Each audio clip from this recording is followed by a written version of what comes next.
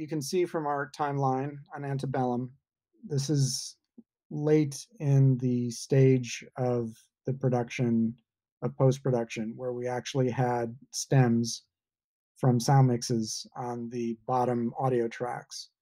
I use a color coding system. Jared's timeline looks a little different than mine because he actually uses color coded clips. I use color coded tracks.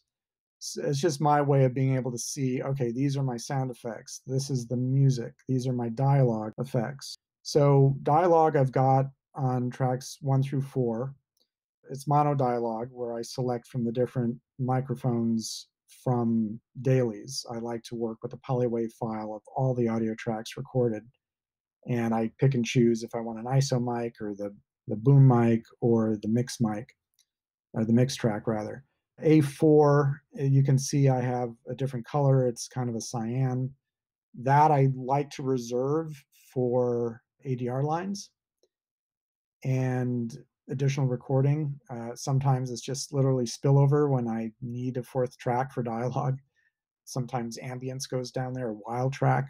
I always thought it was interesting that you have the time code track separating your top 4 audio tracks.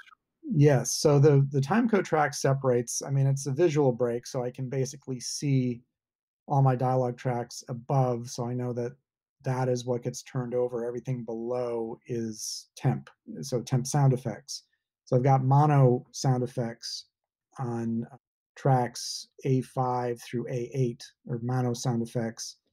And then I've got stereo sound effects on 9, 10, and 11, and then 5.1 effects on A12, and 5.1 background on A13.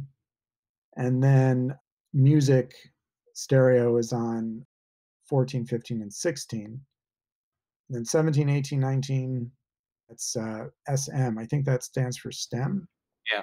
And then the bottom tracks, those are basically, this is the breakdown from a mix. So we have dialogue, effects, background, and music in 5.1, the music, though, being in stereo.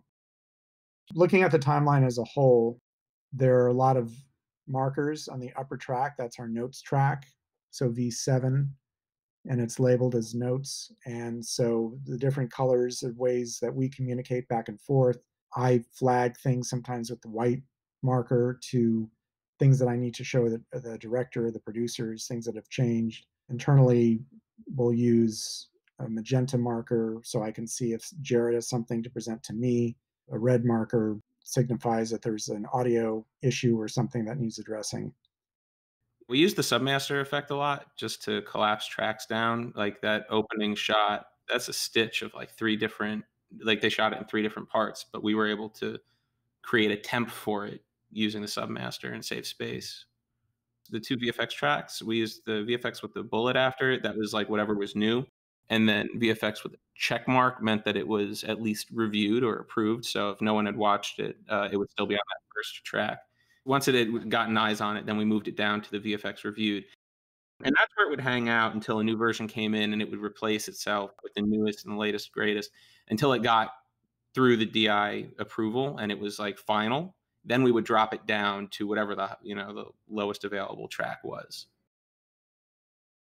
The marker window in the top left, that's where the FileMaker bread and butter is, because these would come through in either, for ADR, we would do it with text files. With DI, we would do a text file. So I would just, select all the DI markers and export a text file of all of the, for example, for ADR, each part of the marker is a different field in FileMaker. So it's a tag. I'm going in order. It's like tag, the type, the character, the line, and then the reason and a note or a Q code. So that's why you see multiple equal signs in a row, is just to account for all these different fields. So that way FileMaker knew that this string of text wasn't just one long garbly sentence. It was a whole bunch of different information that's organized into different chunks.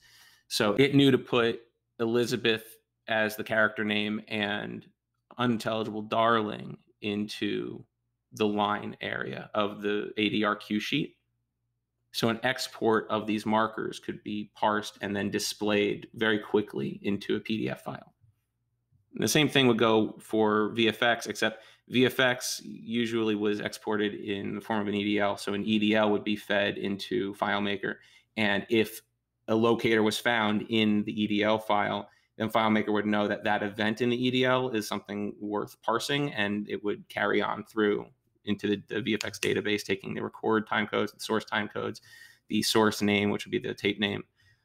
So the marker was just an identifier that told FileMaker, hey, look over here.